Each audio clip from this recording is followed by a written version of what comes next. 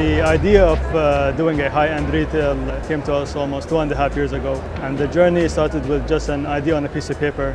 And the idea is to create a luxury F&B and retail presence in Abu Dhabi that encompasses all of the world-class luxury brands under one roof. Well, the vision is really to create a best-in-class center for Abu Dhabi, and we have one of the best collections of luxury in the Middle East. We have over 100 brands.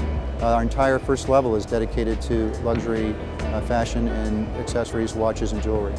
The first thing we thought about when designing the mall is we want a design that stands out, that's not in Abu Dhabi, something similar to it.